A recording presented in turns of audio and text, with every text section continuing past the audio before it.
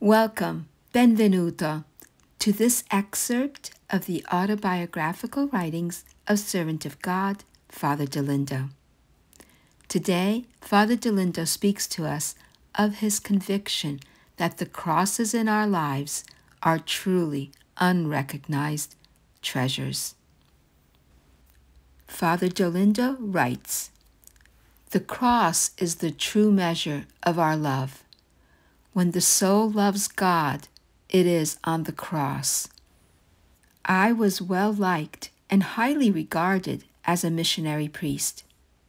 In fact, as I later came to know, the superiors had included my name on the list of those worthy of the office of bishop. Nonetheless, when I reflect on the barrenness of my soul at that time in my life, I am filled with sorrow. I would easily become impatient. I was quick to react defensively against the slightest offense, and I was no longer capable of those noble acts of fortitude that I had demonstrated at the apostolic school and in the novitiate.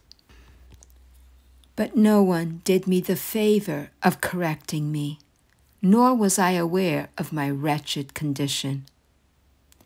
Jesus himself took pity on me, for he loved me despite my ingratitude. He began preparing a cross for me. Once again, someone's misunderstanding led to persecution.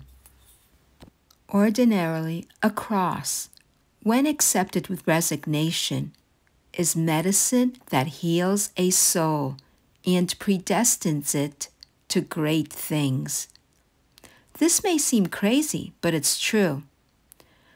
For the cross is a treasure, and when it is embraced, or at the very least, accepted with resignation, then it germinates, grows, and bears fruit. A cross, born even only marginally, merits for us another, more fertile and richer cross, with which the soul is further elevated. I am convinced that this first cross, which, given my inner state, was very heavy for me, merited for me the crosses that came later in my life. The most beautiful cross that I have been given was my lengthy and precious persecution. Even so, the cross that Jesus sent me when I was master of chant caused me many days of deep anguish. Though my pain was great, at the same time I felt blessedly uprooted from the aridity that had marked my former days. I felt keenly the nothingness of earthly things, the vanity of creatures, the harshness of men, and the ultimate futility of placing one's trust in these worldly things. I felt as if I had been freed from the ties that had been paralyzing me.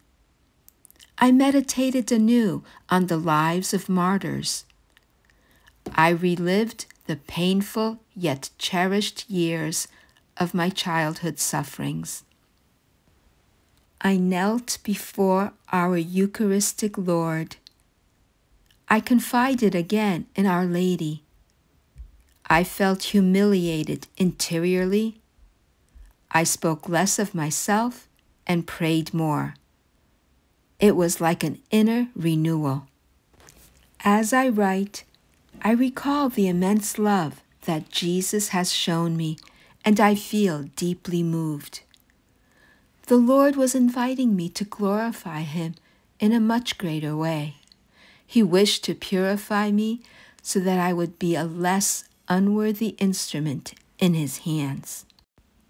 He invited me to this new way after tribulation had propelled me closer to him, brushing off at least some of the dust that had been covering my soul.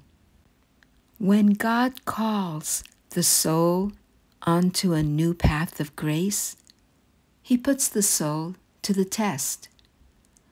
I would go so far as to say that he pushes the soul to a place where, to prideful human nature, it seems unreasonable.